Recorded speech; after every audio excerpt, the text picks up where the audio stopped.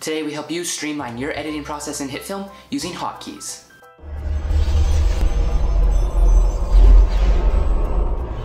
Now I know I usually keep my tutorials possible to do in any software or with any camera, but today we are going to be focusing on just HitFilm hotkeys.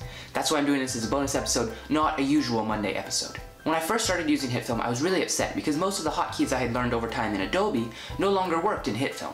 So I decided to make this video to help those of you who are just starting out with HitFilm, or even if you had had it for a while, learn all the hotkeys you need to know to streamline your editing process. My favorite and most used hotkeys are the period and comma keys. These are used for advancing in the timeline one frame at a time.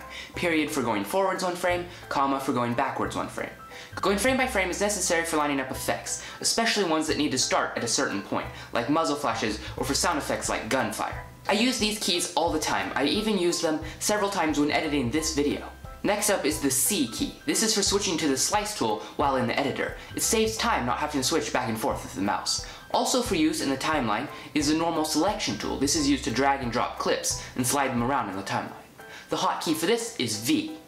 Still in the timeline panel is the rate stretch tool used for slowing down and speeding up whole clips very quickly. To switch back to this tool quickly is the S key. Most of these are obvious once you think about them, but it's not really something you would guess to try.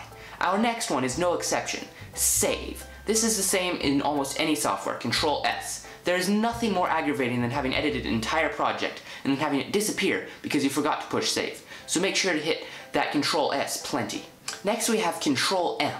This is a quick way to make your selected clip into a composite shot. This is another one I use quite often. Our last one I don't use much, but it's still very useful to know. Control Alt A.